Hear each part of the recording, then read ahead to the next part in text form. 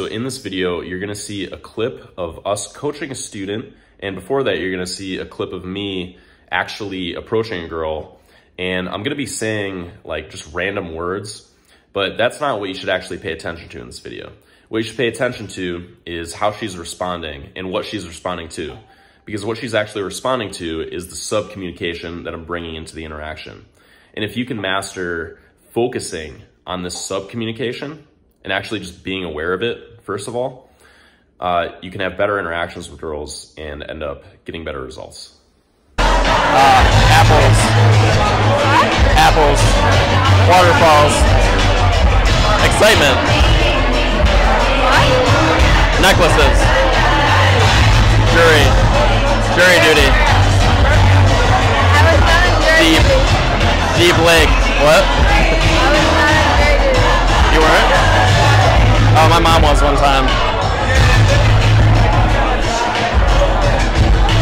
You seem very curious.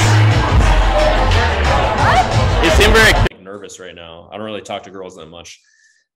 You're looking at the content of that and you're saying like, oh, that's a red flag. That's insecurity. But here's the underlying tone.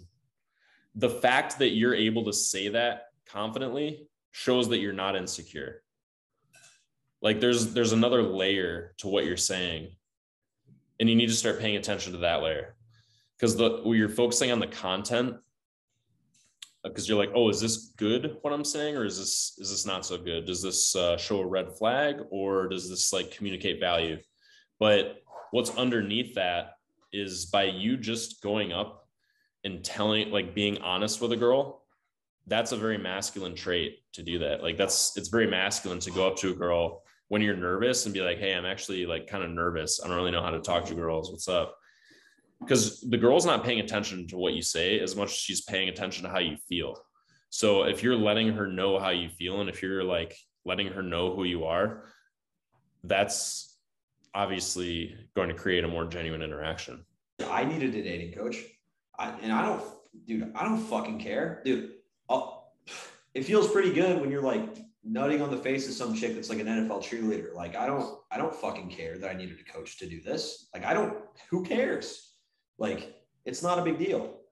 So like accepting like, okay, this is where I'm at is like, it's a very healthy part of the process. Cause like going back to that emotional mirroring, if you don't accept yourself, at least at a very base level, like, yes, I'm here and it sucks and I'm doing things to improve. If you don't at least do that and like acknowledge that openly, then like she'll be able to tell.